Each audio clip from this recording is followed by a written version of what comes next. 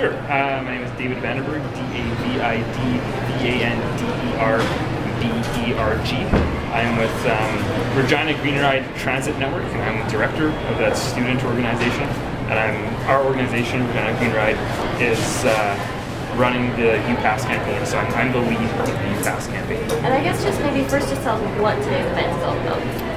So today, the students' unions, URSU, is doing a town hall, they're calling it, to get students to come and ask questions about the UPass. Basically, it's just an opportunity for students to ask questions, question and answer period with those of us who have been running this campaign, who have been working on this from the beginning. And what's the next step after the town hall? So after the town hall, there is a referendum happening. So the referendum is on the implementation of the UPass. It is asking students whether or not they will allow their students' union representatives to negotiate with the city to secure a UPass for the students on campus. So that will take place March 16th to 19th, so next week, Monday to Thursday, it's an online vote. All right, and I guess tell us, I mean, obviously you're in support of the UPass, having started this campaign. Why is this a benefit to students? Well, there's a few things that have happened recently, in the past year actually. First off, the students have lost, the campus has lost over 400 parking stalls due to new residence construction on the north side of campus. And there's been parking issues on campus for a lot of years, and this has exacerbated the problem. As well, the city has implemented a 48% increase over 3 years for the bus fares. So in 2014, a bus fare per month for post-secondary pass cost $53.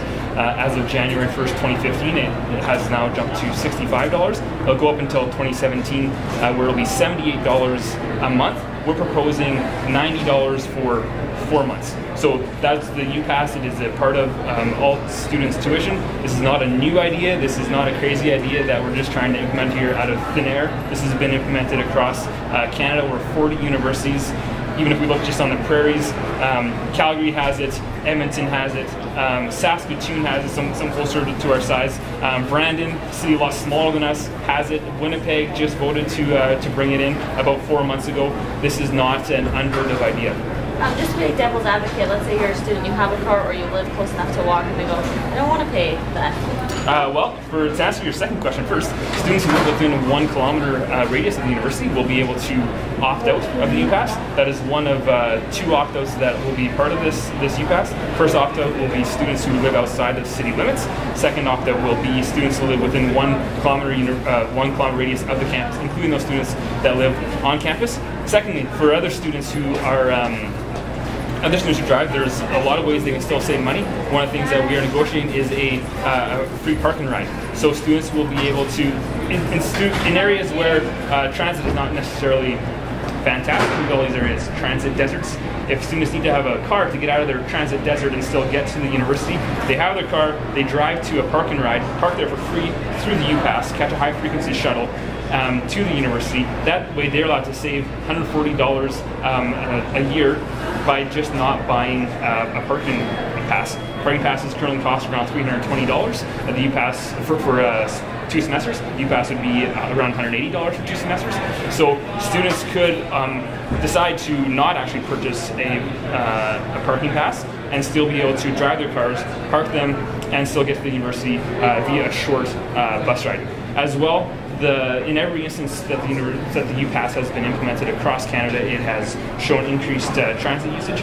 For example, Saskatoon, they saw an increase of about 40% in transit usage, which means that a lot of those students that were previously driving are now taking the bus. What that means at the university is that you'll see a lot more parking spots open up. And in a day and age where the university is not adding any more parking spots to campus, but they're adding 150 underground spots that students will probably never see next year. But other than that, there is no new parquet. There are no new parquets being built. There is no new expansion of parking happening on campus. So every spot is really prime real estate for students. So to get more students on the bus out of parking spots is going to affect students who drive. It's going to positively affect students who drive. Do you think there's something to say in terms of just getting less cars on the road and having people being taking transit in general is a good thing, especially for students to get on board with. It's a big population.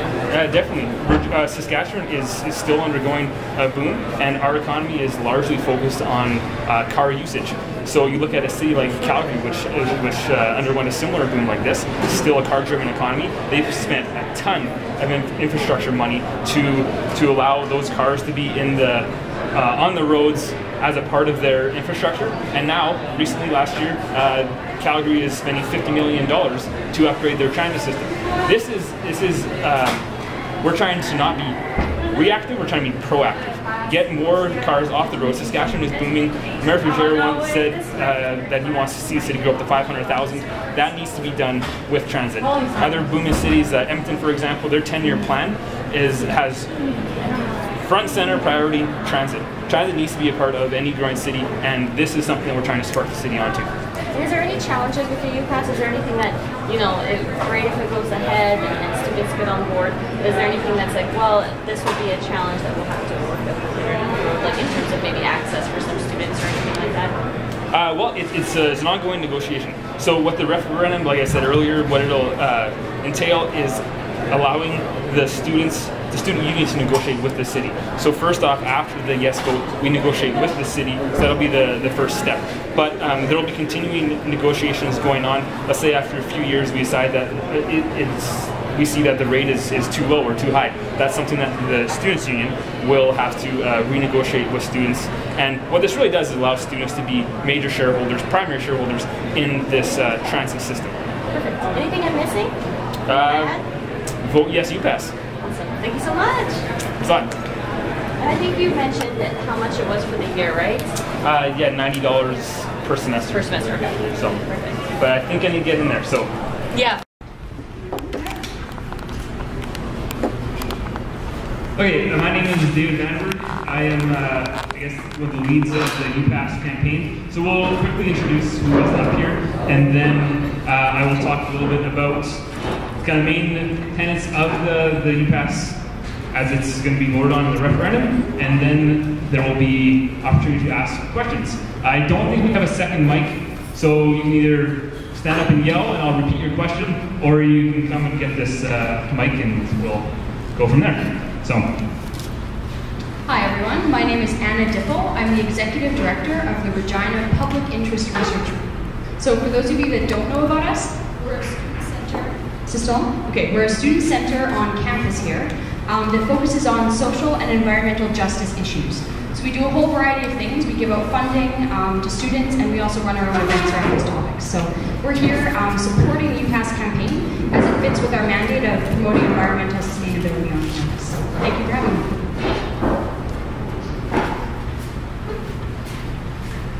Hi, my name is Rebecca Hammel. I'm a current student of U of R here, and I'm also a former student of the University of Saskatchewan in Saskatoon. And so I'm here to be able to speak to how the UPass was implemented in Saskatoon.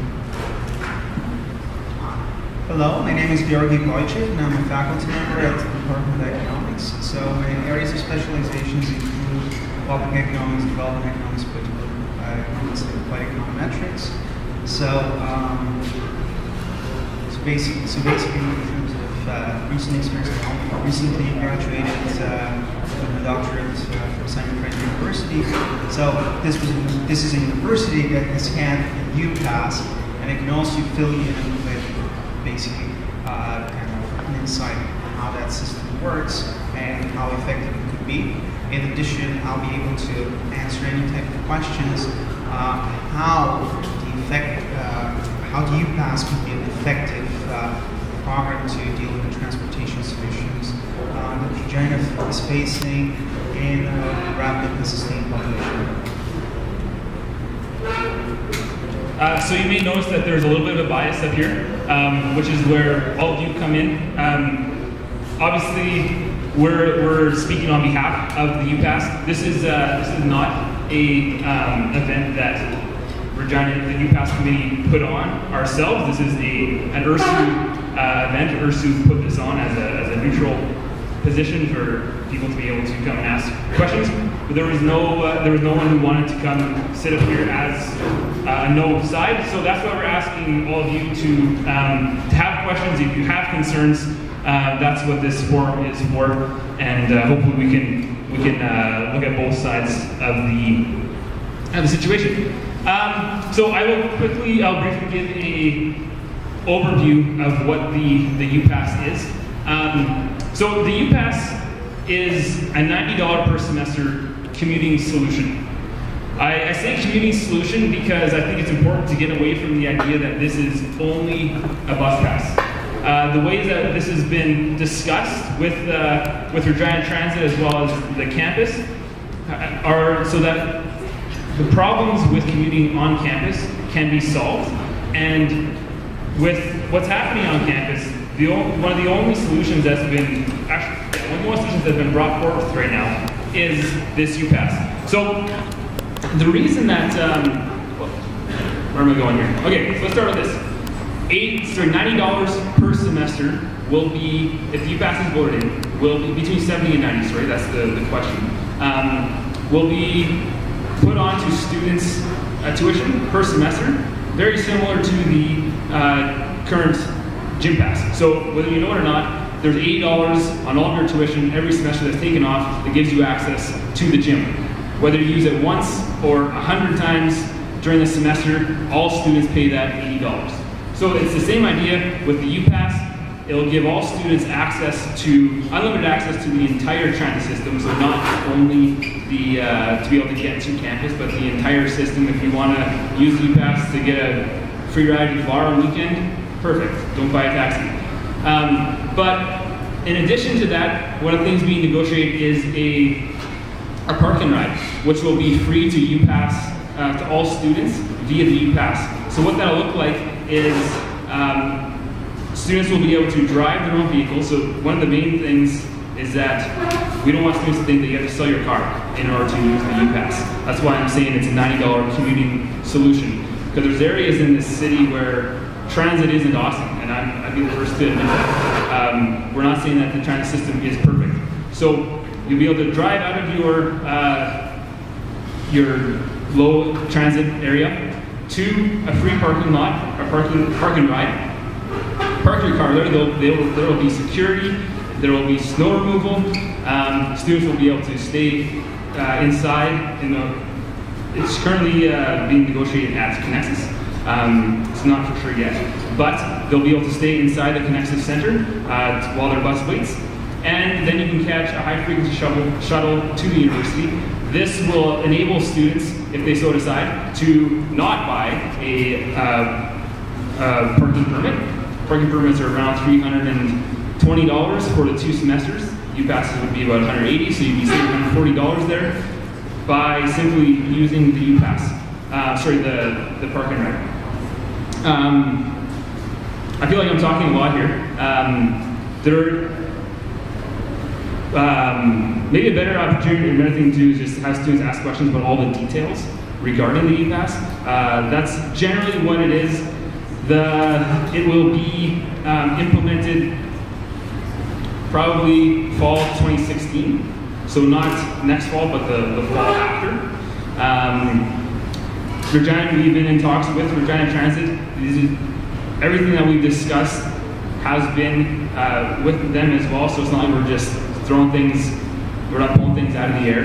It should also be mentioned that the UPass has been implemented in over 40 universities across Canada. This isn't just something that we decided we wanted to do that we thought was cool. It works. It allows students to deal with the parking system by giving them more solutions, a multimodal kind of way of getting to the university. And it frees up parking on campus. At the areas where it has been implemented, usually there's between 20 and 40% increase in transit usage. U of S, for example, has used this since 2008, and they saw an increase in transit ridership of 40%. But anyways, I'm talking a lot. We have a question. So what commitment do we have from the city in writing that we know how this is going to work out for us students, as there's going to be how many millions of dollars going to put into this from the students? So what are we actually getting out of it besides this bus pass? Great question. So the power here is the students' union. So what this, have the referendum question in front of you. What it is asking, it is not asking for us to implement the UPass directly. It is asking for the students' union to negotiate with the city. So what happens, Lynn, would you be able to read that? Yeah. Mike. Okay, it says, should the URSU negotiate a universal bus pass, UPass, that will cost every student $70 to $90 per semester, provide unlimited access to Regina Transit and, when eligible, paratransit services for URSU members in the fall and winter semesters, have exemptions for students who live within 1 kilometer of campus or who live outside city limits. Thank you. So this puts the power with the students. So let's say that we voted in, we go to the negotiation table with the city, and the city says, you know what, we can't do this for less than $100 per month. Then URSU would say, well, you know what, sorry, our students voted in a referendum that it has to be less than $90. URSU can walk away from the table. This is not binding with the city at this point. The city asked that we get the yes vote first. And the reason for that is that in 2008, there was another referendum regarding the UPass.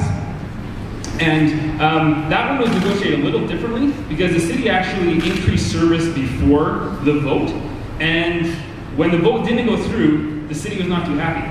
So they're trying to make sure they don't get burned this time. They don't want to put a whole bunch of money into the system, give the university a bunch of new routes, and then have it fall through again. So that's why the city asked us to do it this way, this time, where we get the referendum vote first, and then we go and negotiate with the city. But like I said, the power is with the students' union. If through the negotiations, it is not something that the students' union deems is of benefits to students as they voted in the referendum, students' union can walk away from the table and say, sorry, city, we're going to have to do another negotiation.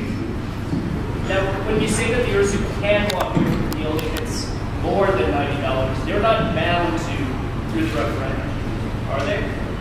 Once again? If the city goes back with a $100 deal, the URSU isn't bound, they don't have to reject it because of the referendum. They can still accept it, right?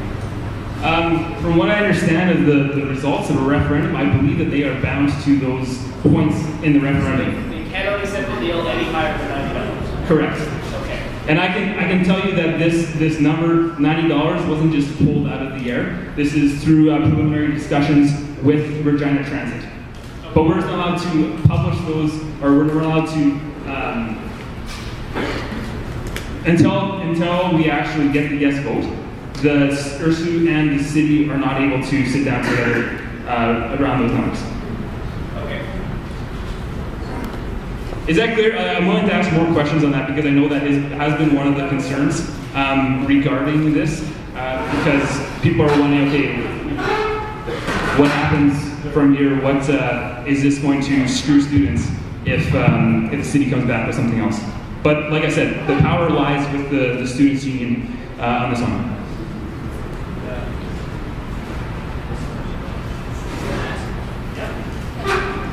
I'll try to, if I can, give other people the chance to talk. Does the city have a bus transit line item, or are we just pulling money into the city that could be distributed in ways like road construction and other stuff like that? I got you. It's a great question. It's a great question because in the past 3 years, ridership in the city has grown by 13%. Yet that revenue from that ridership increase has not gone back into transit. So that's a very good question to ask.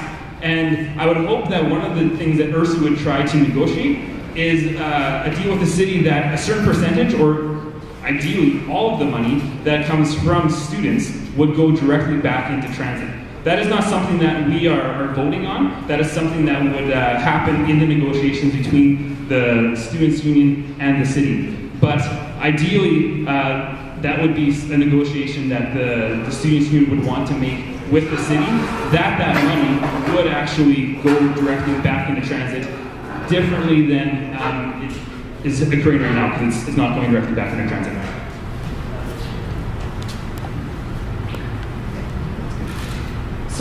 a question in the referendum question. You talked about when applicable paratransit. Can you talk a little bit about how that would work and what that if applicable means? Yes, I can. Basically what that means is that paratransit fees would be part of the UPass. So there would be, for someone using paratransit, there would not be any additional fees to their transit. They would get the UPass and they would get unlimited access to the paratransit system. Paratransit, yeah.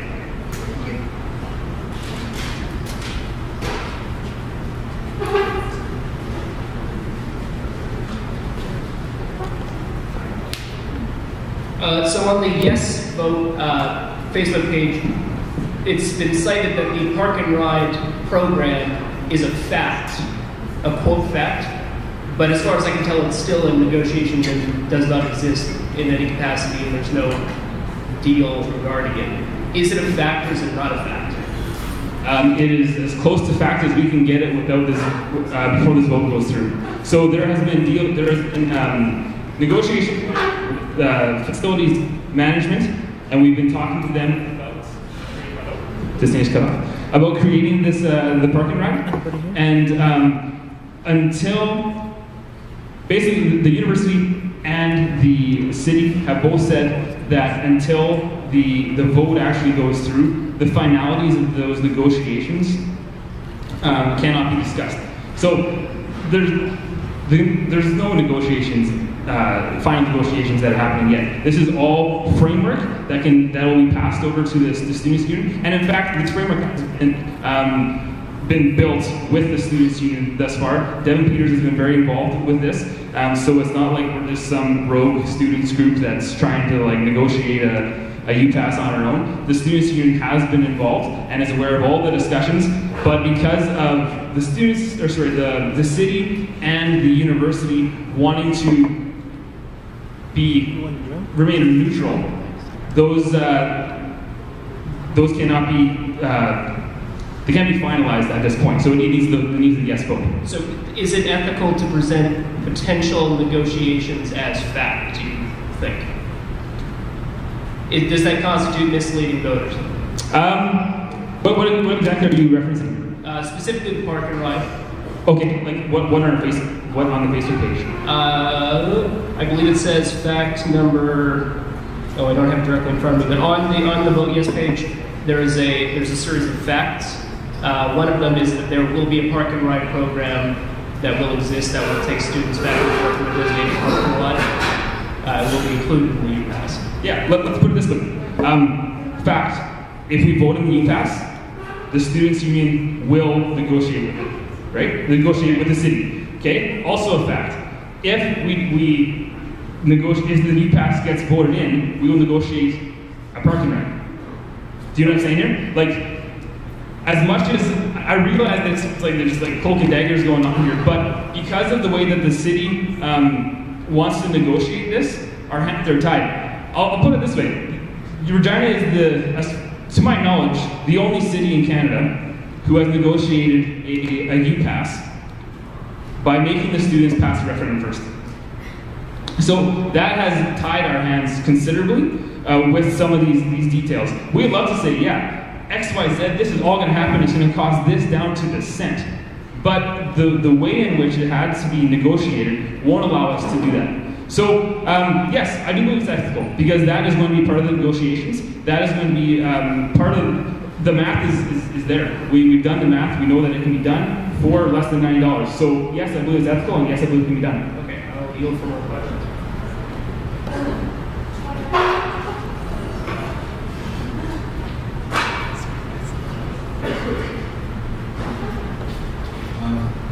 My question is to the panelist from Saskatoon. I think having an overview of how the system works in a different city would be helpful to all of us here. Thank you. A large question. Do you have any specific details you're looking for? How has it helped to alleviate the parking situation that existed at the university before the classes? I see. Well, alleviated the parking problems in the same way that we are hoping that it will do here in Regina. It increased ridership significantly, bus routes did improve, definitely catered more to the university students, and therefore, as I said, ridership increased, therefore drivers decreased, and more parking spots were available.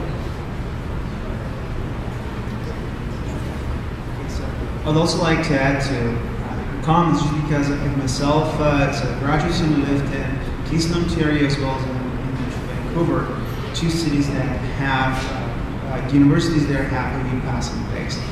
So what you would see in those cities, particularly, for example, Kingston, Ontario, it's a city half the size of Regina, and what you would see is, particularly in the areas around the university, is basically the transit frequency is about every 10 minutes or every 15 minutes.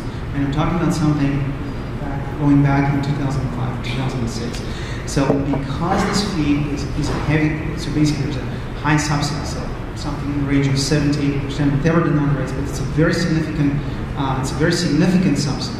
So this gets to sway a lot of students, particularly those from who have some financial difficulties, to opt to using transit. Having this large increase in ridership and in a very short period of time puts enough pressure on the city and through basically, and coming from the student union as well, to actually increase transit service to make to create a high frequency usage.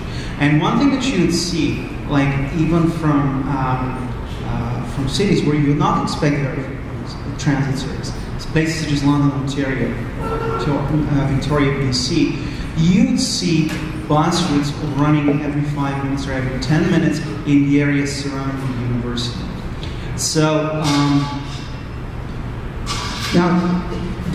so what is it's a very subtle moment to have this kind of simultaneous increase in demand for transit service as well as the city expansion. So both of these things have to happen more or less simultaneously. Otherwise, you would not see an expansion of the transit service. And think about it, what's the alternative? Especially if you have a rapidly growing population, as we have in Regina right now. So what we have is steeper increases in parking, congestion, a waiting list for parking, and as well as more time for gas because you have to commute longer. So these are the hidden costs of not implementing the UPass. It's not something observable. You don't get to see it, but that's the alternative path to actually not adopting the UPass. So I think that in the last concluding sentence, what I'd like you to really think is what's at stake. Sure, some of you are not going to, you may not ever use transit. That's knowledgeable. And you may end up feeling that you're cheated or worse off.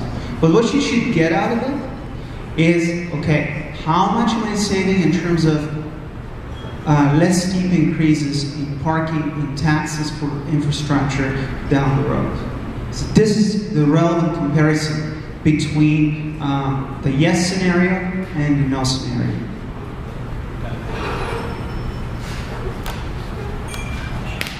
You guys talked about allocating funds of the UPass into other ventures of transportation on campus. Could you talk a little bit about the ones that are already implemented and what those funds do in other schools that already have it? The funds? Yeah, just allocating the funds that they are getting from the UPass into other ventures of transportation you had mentioned. So other schools have done this, so what have they been doing with their funds? About how the UPass funds are allocated, is that what you're asking? Yes. I think I'm answering your question. Every university who has the UPass, generally the major things that they share are a fee applied to all students that'll get them unlimited transit access. So that's usually the base for all U-Passes across the country. So there's never any surplus with that? It's just, Oh, yeah, I see what you're saying. that's what I was trying to Okay, surplus. Yeah. Yes, good question. So, let's say,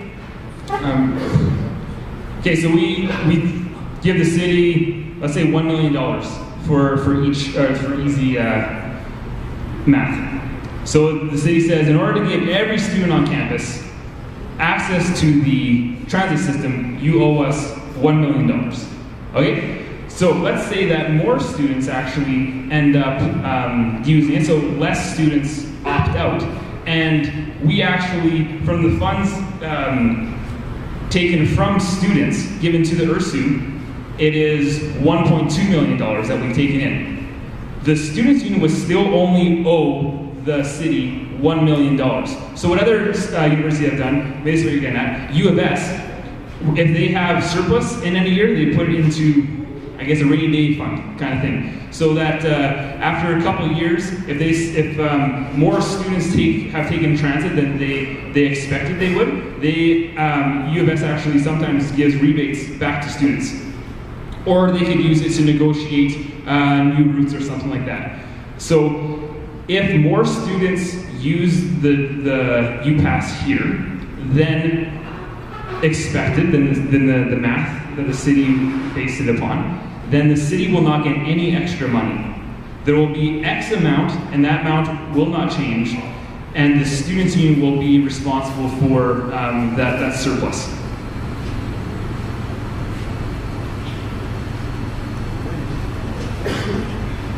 If we give the city around $1 million, it's a bit more than $1 million if it's for like 50,000 students.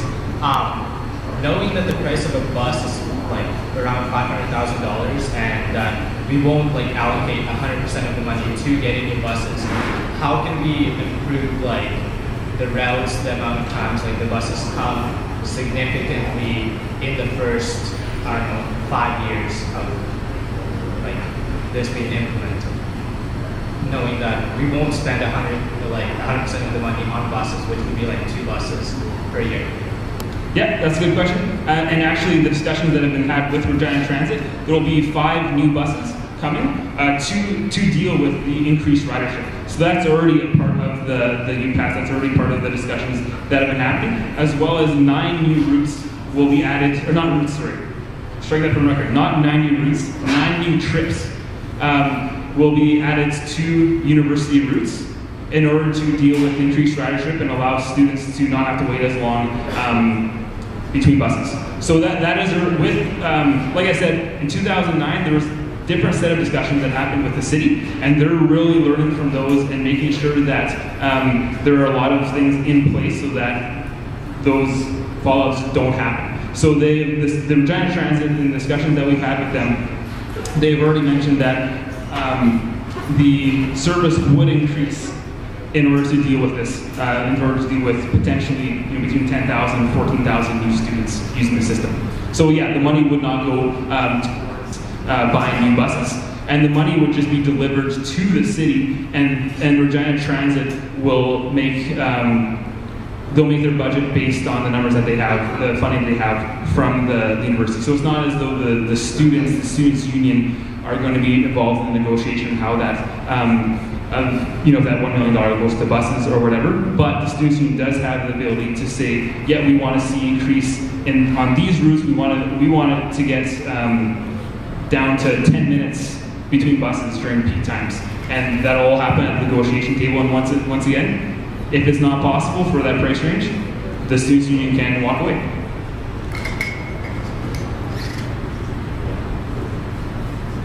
So I'd like to just add to David's comment. So I think that the student union, in fact, representing 15,000 residents of Regina, what it could do is actually pressure the city to actually utilize more effectively even the existing resources, the existing buses in the fleet. So for example, you have the number, buses like the number 18 and the number 21 that only run in the peak hours. So what can be done is run those existing buses in the Regina bus fleet throughout the day and even into the evening. That by itself is a kind of Because again, basically the only thing you have to do is pay for gas and hire a bus driver to extra hours.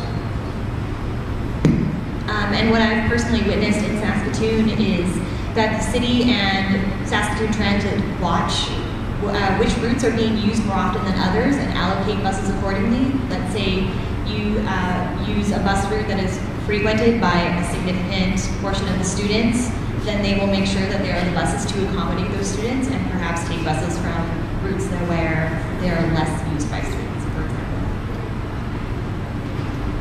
Also, once we're at the negotiation phase, we'll have a huge bargaining chip with the city. So we can say, depending on how long a contract we're negotiating, if it's a 3-year or a 5-year, we can have asks for them every year to complete. So we can say, within 3 years, we want to see 3 new express routes from the top areas of the city where students live. Or within 5 years, we want to see expanded evening hours so students can take the bus after their night classes. So we have the power, once students vote yes, to negotiate for all the types of asks we want in the contract to be negotiated with the city. So we don't have to just stick with the very basics of the basic buses to cover the increase in ridership. We can look to negotiate for bigger things and bigger, kind of greater access to the university for students from all around the city. So. To give another example of how students can be major shareholders in the transit system, at the U of S, when their UPass was implemented in 2008 for the undergrads, the route just kind of went by the university. It was just another bump on the road. But after the implementation and a whole bunch of new riders coming out of the university, the city actually rerouted their routes through the university, and it became a major transit hub, which increased so many routes coming through the university. So it really allowed for students to have a major impact on the transit system for students specifically.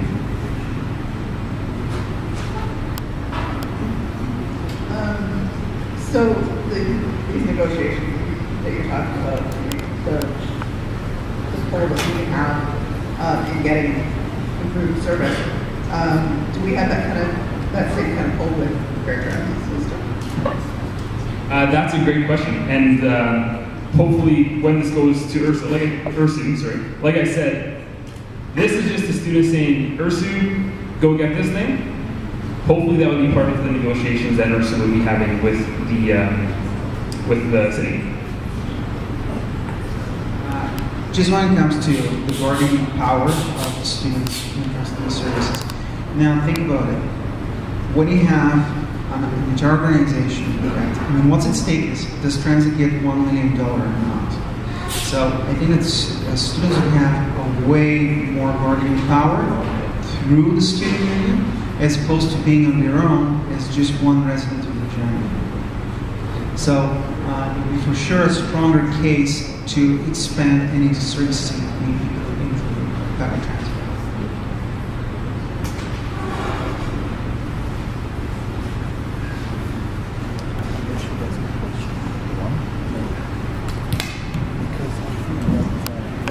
Can you talk to me more about my financial alternatives? Like you say this is a $90 solution. Like at the moment I live within like 1 kilometer of university, so I don't drive, I don't take a bus. But I'm moving away, so I'm sort of at, do I take a bus, do I buy my car? From your negotiations, what's the parking situation going to look like? I know we're losing parking spots right now. I don't think we're going to get any more. It's going to be underground. Like, how are you making numbers that I'm saving money? Okay, let's talk about parking. We've lost over 400 parking stalls due to the new residence that's being built on the north side of campus. In addition, the university has agreed to a minimum 4% increase in parking permits for the next 2 years. Originally, they were trying to get a 4% increase for 3 years. They shut that down because there's a study going on of parking currently. And from what's been shown so far, the University of Regina ranks 4th lowest for student parking in Canada, and then the lowest actually for staff parking. So what that means is that we are very, very much below the national average. So when all this parking study is finished, I would not, don't quote me on this, but I would not be surprised if you see a large increase in the cost of parking on this campus. The University of Calgary, for example, students there pay $368 a semester. We pay about $180, or what is it? Yeah, $160 a semester. So to continue trying to keep this parking system alive where we live and die by our cars is going to get more and more expensive. The only parking that is planned to be built back on this campus in the foreseeable future is 150 underground parking stalls that are going underneath the residents. And as students, unless you're making bank, you won't be able to access those. There's already a waiting list on those those underground parking, and they're going to be largely for administration and whatnot. So the URSU and the university have also they've also done feasibility studies on building parkades on campus to try to alleviate the parking issue. And both the university and the students' union have said that it's not feasible to build parkades. So, and then you add to that the fact that in September, 605 new students are moving onto campus via the new residences. So let's say that even 20% of them bring their cars. We've lost 400 stalls. We're not getting any back for students. There are no more new stalls that are going to be built. And you have 605 new students coming onto campus. Parking fees are going up. If you think parking is bad now, it is only going to get worse. So we have to start thinking proactively of how we can deal with the commuting problem here and be able to have a feasible option for students in the future, as well as you live in Regina. This is an option. By paying your money now, but by voting this UPass in, you actually can stand to increase the transit system long after you're a student. Because like we said earlier, the students will be able to influence the transit system in the city for the better, and you'll be able to use that system as well once you're no longer a student, once you're no longer paying UPass fees. So I'd like to also add to David's comment, just give you some economics perspective. What happens, okay, you have people, basically, one thing that you probably know yourself firsthand is you don't get to switch from car to using transit or transit to car on a daily basis. That's something that just doesn't change. It's more of a lifetime decision or a fairly longer spanning decision. Either you adopt one or the other. So now, think of all those car users that are in the city. There's actually a growing population. So right now, Regina is kind of the campus is kind of still in this kind of area where capacity is not being reached or is just about to be reached. And it's at this point, you're gonna face a kind of a fixed constraint with no expansion and only growing demand for parking. So what economic logic dictates is that basically to make supply equal to demand, and there are no waiting lists, basically virtually the entire price, so basically we're going to see very steep increases, okay, without an increase in infrastructure. So this is kind of what's forthcoming if car ridership keeps on increasing in the presence of fixed parking capacity. Now, what's the alternative to that? Higher taxes to expand on infrastructure. As David was mentioning, it's underground parkings and the like. They're far more expensive to build than actually, building a parking basically at the road level. So these are kind of the things I'd like to really think about when it comes to what's at stake.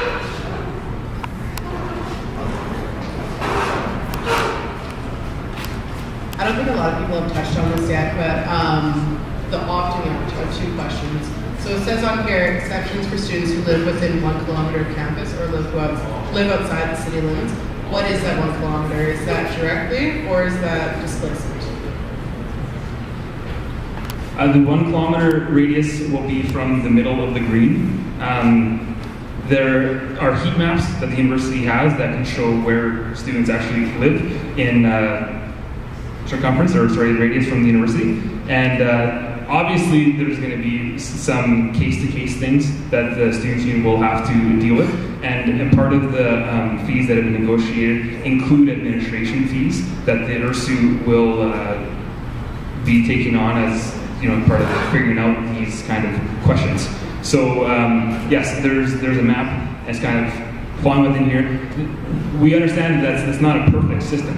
However, the idea was that in 2009, or sorry, when it wasn't voted in, the referendum was defeated, there was a large amount of students that said, hey, I live across Broad or across West Canada in that area for student, I call it the student ghetto, and I pay a lot of money to live there. I pay a premium so that I don't have to pay for a bus or pay for a car. So we're trying to take that argument into consideration this time around by allowing some opt-outs in regards to that. Did that answer your question? So is it displacement or is it directly along roads?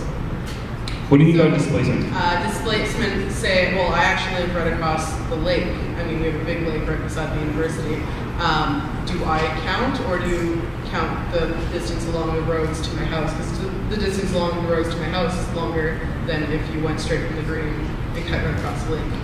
It is a radius, a circle drawn around the campus. Okay, so then it's displacement. Sure. Okay. That's the terminology.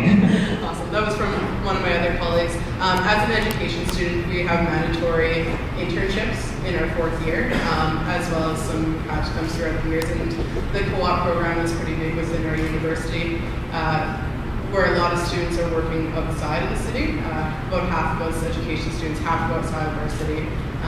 During those 4 months to do our internship, what are the options for opting out? Is there an option for us students who will not be using the busing services during that time, but still have to pay full tuition? For students who are doing co-ops and internships, they do not pay URSU fees. So it's only the education students? Education pays full tuition for everything. Tuition, yes, but it's my understanding that you don't pay the URSU fees. Tuition, yes. Yeah. So nursing, education, and I believe social work as well. So it's a pretty big part of our population. Do we have any student execs that attorney student execs can talk about that?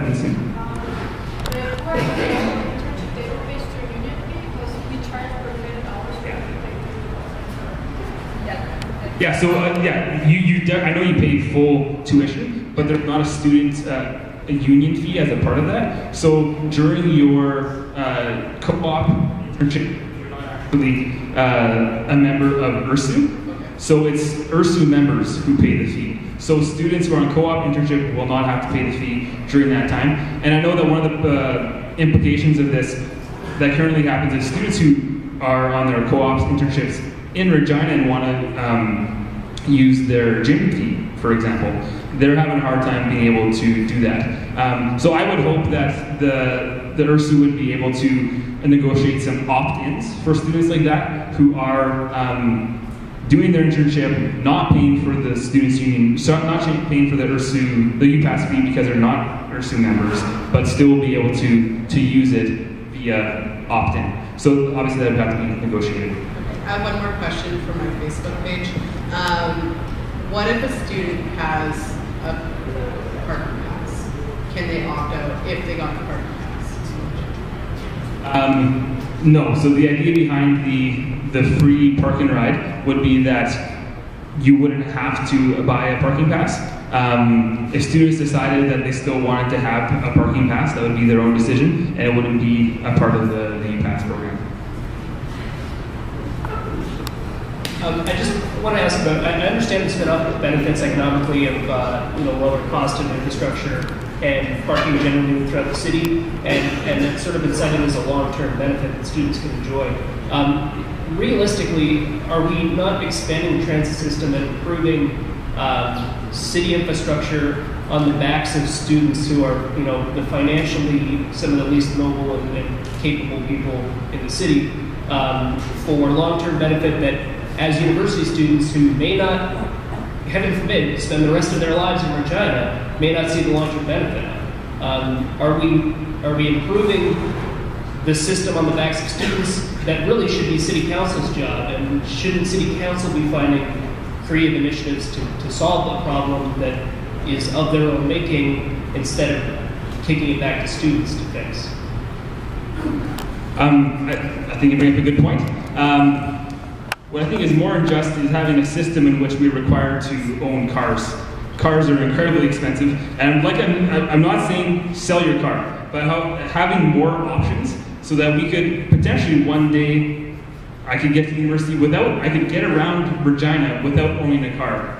That would save me a lot more money than the $180 that I would spend on a UPass. So, as far as the argument of building a better system on the backs of students, I don't think that's the case at all, because the current system that we have is actually a lot harder on students. And not having an option is actually costing you a lot more. Okay, so I'd also like to add to your comments. So I personally being a student myself only until like 6 months ago. So I do empathize with everyone here. So personally, I'd like to see much more kind of subsidies going towards students. And kind of the way you should think about this question is, okay, so if we actually have a student union and basically students are being organized, are they going to have a greater leverage? So yeah, there's going to be some initial costs being imposed, up to $70 to $90 a semester. So that's the case. But the way you should think about it is, so first of all, you're not going to see those steep increases. And some of those steep increases could be coming in as little as the next 2 years, next 3 years, depending on, because basically parking spots are already at capacity, there's really costs. Now, when it comes to the student union meeting negotiations with the city, so in this, even in the initial round, I think the student union can do, especially if they're good at the negotiation, could get a lot of concessions potentially from the city.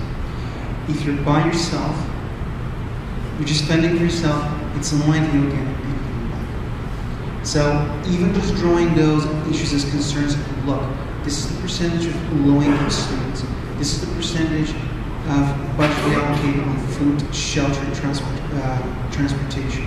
So if there's just kind of institution to institution talking to each other about those issues, it's much more likely to have those addressed. Okay.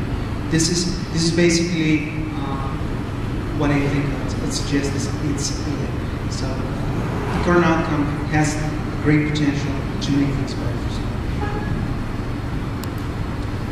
We've been nudged by our CRO to say there's one more question, and that should be offered to anyone who hasn't yet answered the question, or sorry, asked the question.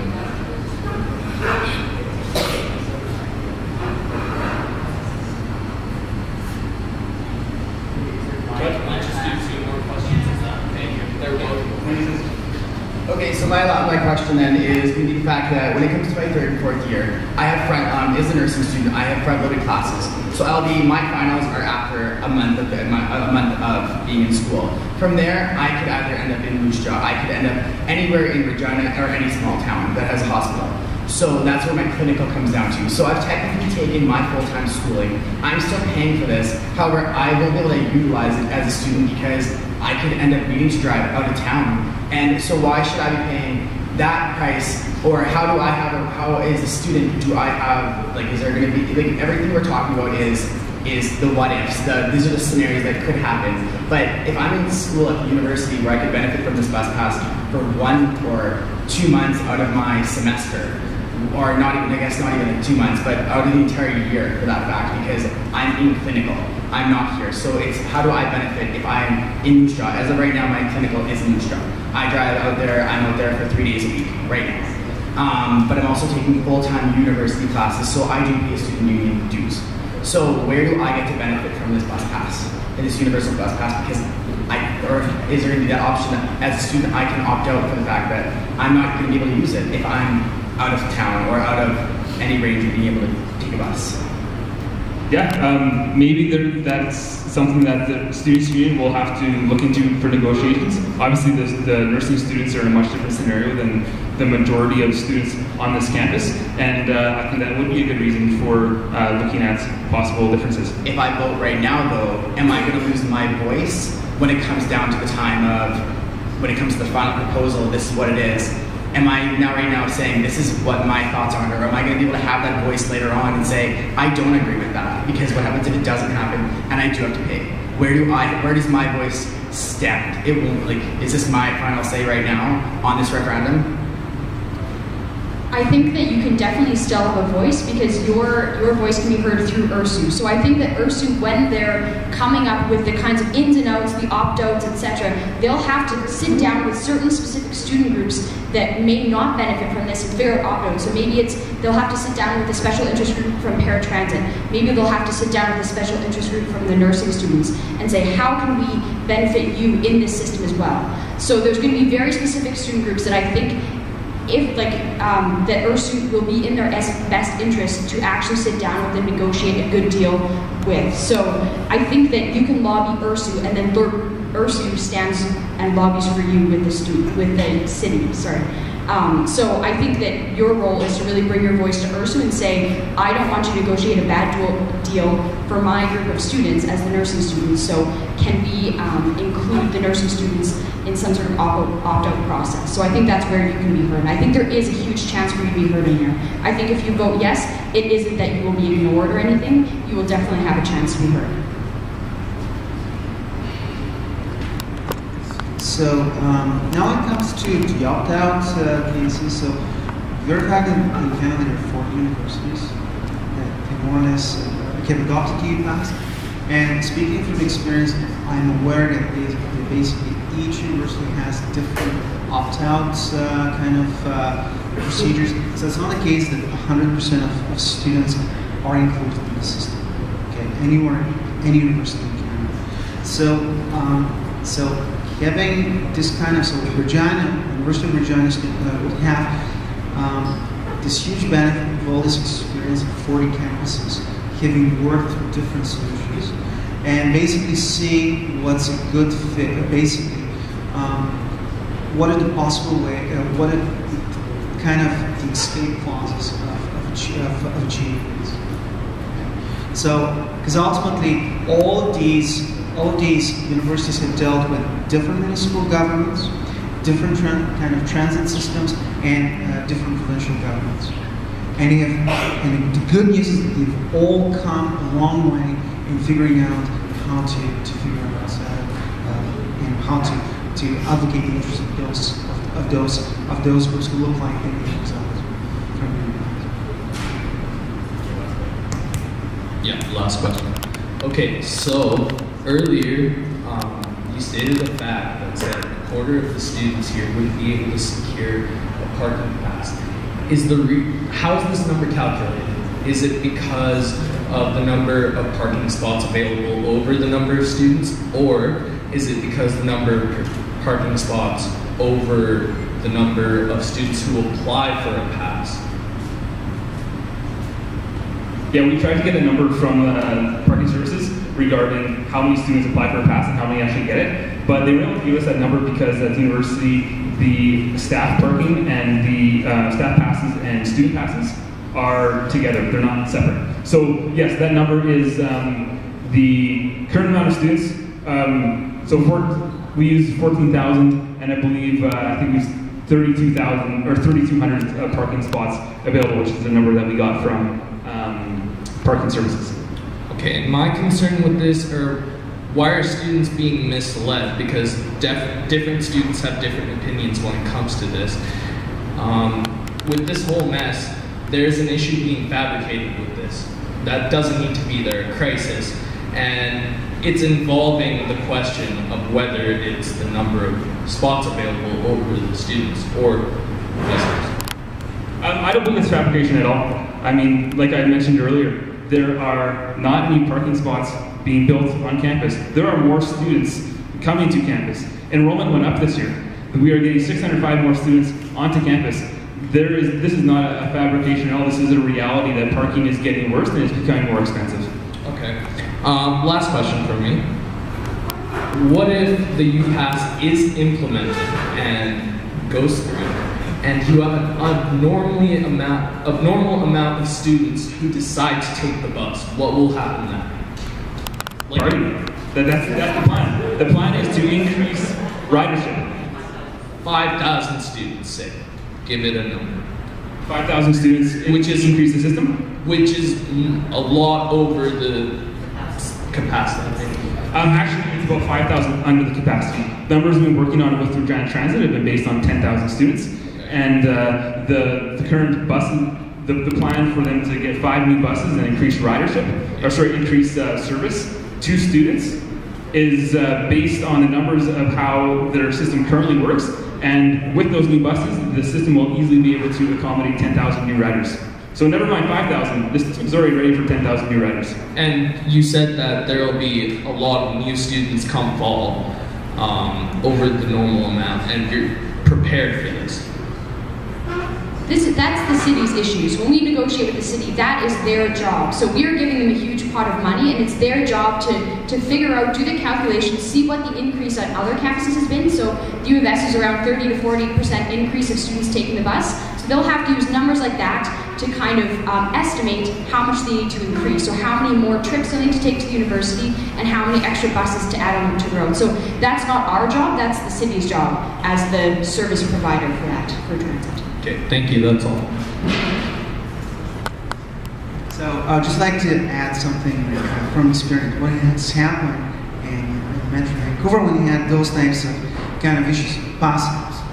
Okay, it's not, so what you see in Vancouver campuses is not just students using the bus, it's faculty and staff using the bus.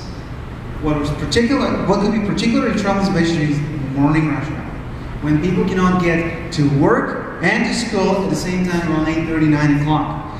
The university administration went all the way to the provincial government and said, you have to find a solution with the municipalities and find buses. So what they did was make sure, especially for the morning rush hours, that from basically the subway system in Vancouver, there's basically a 2-minute service with articulated buses coming to university. In case of snow, what they did was that they had extra buses waiting in case of snow, kind of weather-related delays, so they could be put back into the system.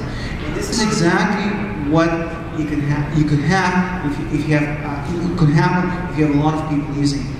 The senior administration at the university will become very concerned.